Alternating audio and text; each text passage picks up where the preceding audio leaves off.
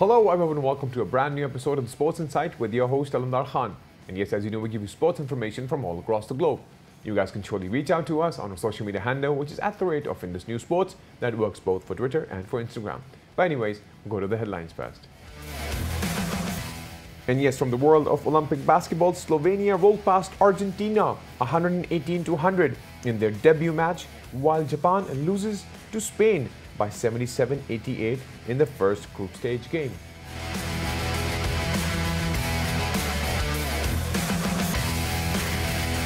And yes, from the world of Olympic tennis, talking about Naomi Osaka being eliminated from Tokyo Olympics tennis tournament after losing against Czech Republic's Marketa.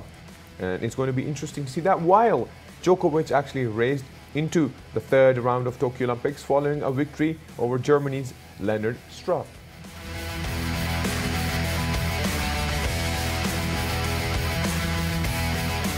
And yes, talking about Olympic golf, John Ram and Bryson DeChambeau are out of the Tokyo Olympics after coronavirus positive tests.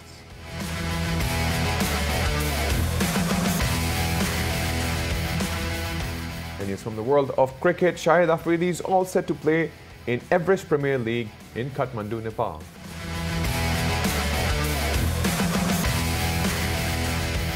And yes, those were the headlines, and talking more about the interesting happenings with regards to Olympics, definitely we talk about Olympics basketball for now. And to discuss Olympic basketball and the in-depth analysis of how truly Slovenia actually managed to win past Argentina 118-100 at their Olympic debut. To discuss the in-depth analysis, we have with us Eric all the way from the US. Eric, welcome to the show. Hi, actually from Toronto, but how you guys doing? We're absolutely fine. Well, thank you for joining us, Eric. So, interesting turn of events with regards to basketball, and surely we would want your input, because now I'm going to talk about Slovenia's debut match against Argentina, scoring 118-100, and Luka Doncic actually grabbed 31 points for Slovenia. So, I surely want to have your intake with regards to how this entire match went in the positive side for Slovenia. Well, I think it's all Luka Doncic all the time. He was remarkable. He scored 48, 31 points in the first half, really put it away. His ability to kind of control the game without, he basically played the way he plays in the NBA. He scored and he was unstoppable in every single facet. He had his three-pointer cooking as well.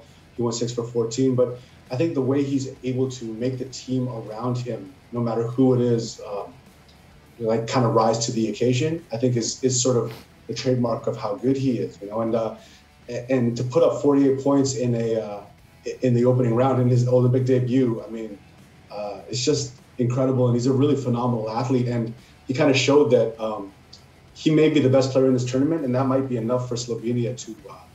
Right. The interesting part is obviously as it's their debut, so I think they have a long way to go. If you look all the groups, I think in Group C right now they just played one game and won that one.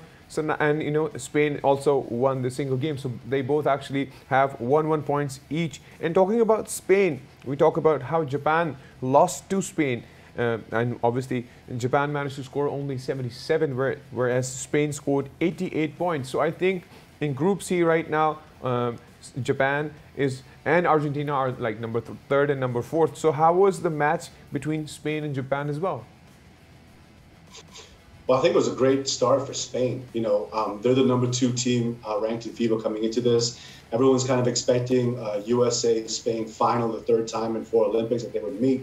It's just a good start. The thing with Spain too, in terms of cohesion, their main stars are Marc Gasol and Ricky Rubio, who are kind of serviceable, good NBA players, but on Team Spain, they are great hubs, and they have just a roster of players that have NBA experience. Paul Gasol was there, Sergio Rodriguez was there, Victor Claver. They have guys that are able to step in. But I think their biggest factor or their biggest success is that they've been together in this program for so long. And I think that's why there's such a powerhouse to kind of contend. They don't have a dominant scorer. In their game against Japan, they had 6 guys that scored 9 points or more. So they're able to spread it around, and they do have a roster that can contend. Right. And I think Japan is actually going to be under a lot of pressure because the next team that they're going to face is going to be Slovenia. Oh yeah, I mean Japan is. So this is where it can get tricky because the host country, they can always throw teams for a loop in these sorts of events. I think that the disadvantage for Japan is that there are no fans watching these games, so that home court advantage is kind of gone. But in these short tournaments, every game matters. So it's important for Slovenia because Argentina and Spain are two of the top four teams ranked in FIBA. So you imagine that they're going to be there. I just think in this group, it's so strong that I think three teams are going to come out of it and into the elimination bracket. Right, it's surely going to be interesting. But don't you think Japan, obviously hosting the event itself, whenever we talk about Olympics right now, it's obviously Tokyo Olympics. So how do you see Japan playing its part as a team? Because don't you think they would be having, and they should have had the home ground edge even against Spain to begin with? Yeah, no, I wish I would have loved to see how they would have played with their crowd and their fans behind them. It's really difficult that they haven't. They still played. I think it was a tough matchup for them because just the experience that Spain showed.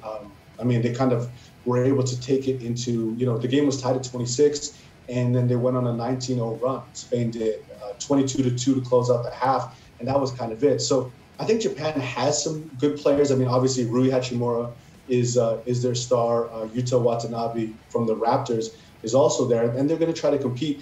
It'll be interesting to see how they do against Slovenia. I feel like they should be able to put up a good fight, and we'll just see how they handle Luka Doncic. Argentina did all they could; they just couldn't stop him. I mean, I don't think anybody was stopping Luka that night. So, if he's on, I don't really know if there's an answer for Japan. Right, and looking at the tables, if we look into that, obviously I think it surely is a tough group. This is the Group C that we're discussing. But yet again, even if we talk about Group A and Group B, if we go directly into Group B, we talk about Australia. I think Australia is right now one of the most solid teams themselves. And not only that, I think it's going to be interesting to see because Nigeria is also in Group B. And if you remember the pre-matches that actually took place in Vegas, and US lost against Nigeria. So US is in a very tricky situation right now. If you remember them losing the first match to begin with, how do you see them making their comeback as well? That is going to be a crucial question because all NBA stars, the main ones, are in it. I mean, I think all eyes are on the US team. They entered the tournament struggling. They lost, to Nigeria and to Australia before they got to Tokyo, and they really struggled against France. In terms of, for a team that's built as being an offensive juggernaut and sort of the best offensive players at this tournament, probably outside of Luka Doncic, they couldn't make a shot. So I think for them, there's going to be a little bit of pressure, but I think that the matchup with Iran tomorrow is actually going to be a good one for them to get back into this, to kind of feel good. It's a tough one to go into when you're not playing well or you're kind of starting to gel together, to take on a team like France, who's been together, who's got a program and a system in place. So we'll see how they respond to this one because I think if another loss, and I think they're out, probably.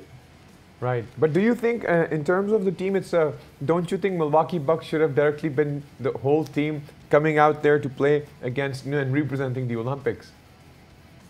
Well, they've always talked about that, about an NBA team actually going and representing at the Olympics.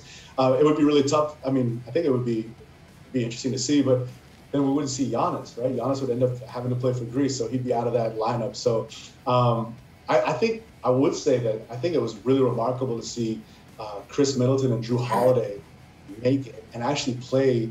And Drew Holiday played serious minutes against France. He played a ton, and he was one of their best players. So kudos to him for turning around from winning a championship to getting on a flight and basically turning it over in 24 hours. It's pretty remarkable. Unfortunately, they didn't have enough to pull out a win. Right. And talking about the team itself, I still think not only about the firepower, I think it's about the gelling. Once the gelling is done, I think things would probably fall into a better shape for the United States. But it's going to be super interesting if we talk about Iran, if I'm not wrong. Well, yeah, it will be. I think one of the things with watching the United States play, there's still There is. It's just a cohesion thing. There are a lot of plays and a lot of sets where you would see a couple of players run into the same open spaces. I think it's one of those things we talked about how Spain, kind of everybody knows their role. I was talking about this with some friends, is that watching the United States play, these guys, minus maybe Drew Holiday and Draymond Green, most of these guys have been the one option A on their teams. And now they're asking them to play certain roles as you're standing in the corner, or you're spotting up over here, or you're going to be the cutting guy. The ball isn't going to be in your hands all the time. So it's a different adjustment for them. And I think they'll be able to pick it up in time. They're just too talented to not do it. But yeah, I'll be interested to see how they do against Iran. I would be surprised if it wasn't a blowout victory. Well, let's hope for the best, because it's going to be Iran, and them getting to this point is also interesting. But anyways, once again, Eric, thank you so very much for being a part of the show and discussing the in-depth analysis of the Olympic basketballs. Not to forget that the interesting match that is going to happen tomorrow is going to be the US versus Iran. That is one question mark, because the US actually lost their first match and everyone has their eyebrows up and they're like, what truly went wrong? But anyways, guys, what we'll do is we'll take a quick break. Once we get back from the break, there is more coming up from the world of sports. See you guys after the break.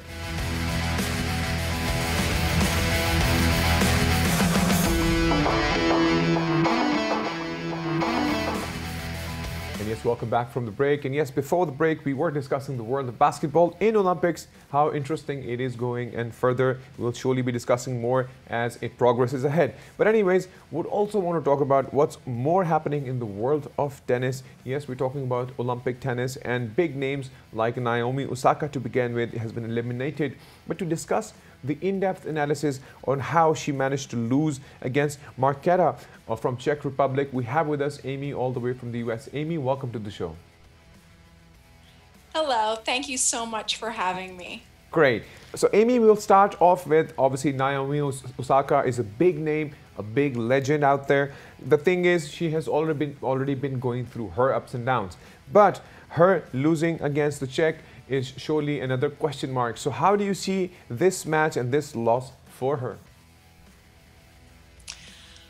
It's complicated, isn't it? Because she had taken that extended break for her mental health, which she obviously needed, and we're very supportive of that. But the downside of that is that she didn't play competitive matches for a long time, many, many weeks. And so when you're out of that competition mode, and then you experience a lot of pressure, which she obviously felt representing her country in her home country at the Olympics, then you're just not match ready. And I think that showed. Now, Vondrousova is a fantastic player, and she may go on to medal at these Olympics.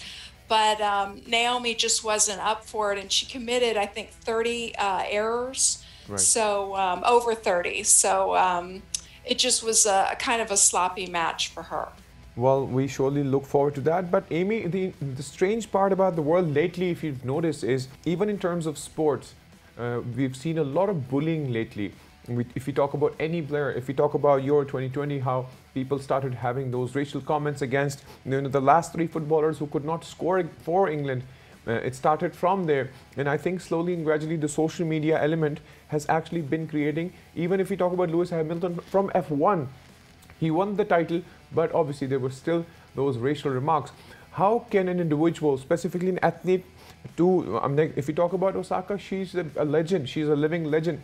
But as you said, that people can give her the support that she needs, but to an extent.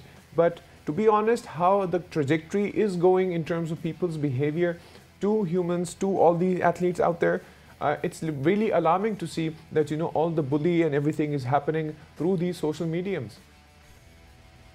I wish I had the answer. It is so frustrating.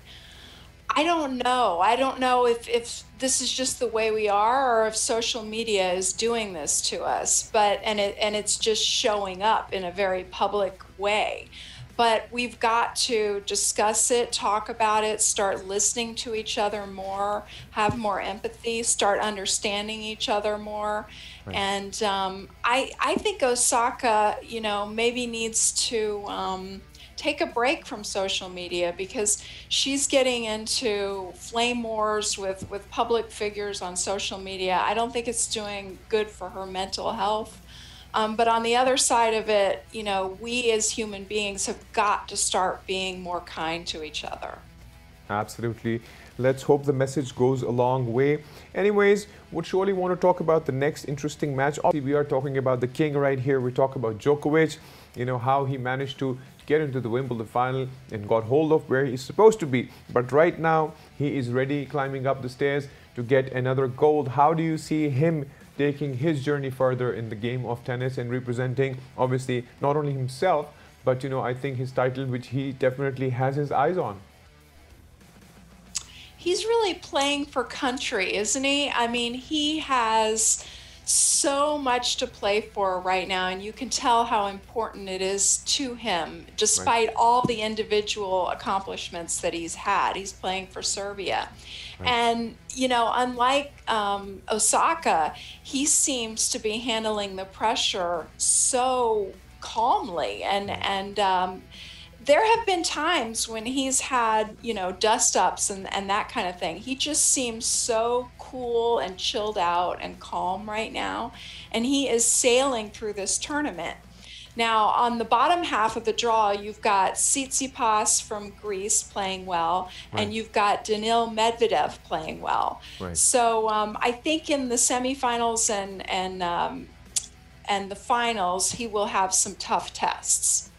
Right. Talking about tough tests, I surely had my eyes on Medvedev and Tsitsipas back then in Wimbledon, but their journey came up to a halt. But talking about the Serbian himself, if we talk about Djokovic, I was going through one of his interviews, and he very calmly said that, you know, I started hearing the chanting. I'm talking about this one particular match with Roger Federer, if you remember, the one iconic match, and he said that I just made up my mind that people are, you know, raising voice and being happy and saying my name, even though people were saying Federer's name. And he said, I just made up my mind. So I think there's a lot of brain game in terms of how you can actually decide your own fate. And right now, I think the biggest example is Djokovic.